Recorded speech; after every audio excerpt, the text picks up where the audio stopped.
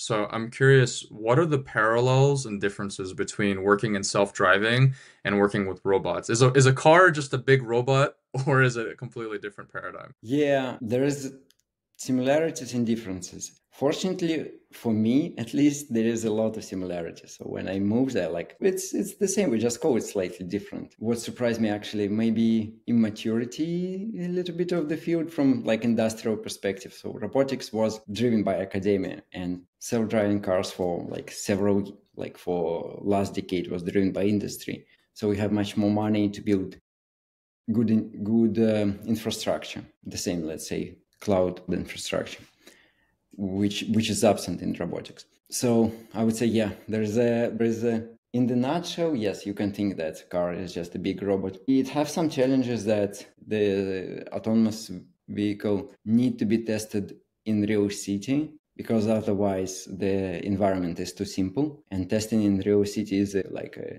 safety challenge. So you're very like it's much harder to test, and robots you can, I don't know, if you're building warehouse robot, you can just test it in the some kind of playground, which actually helps a lot to accelerate your speed. For example, the last company, self-driving company that I worked at was Wave, which actually we can say pioneer end-to-end approach. So when I came to robotics and now end-to-end approach with imitation learning, with foundational model became like almost kind of way to go. I'm like, that's great because I know how to build it.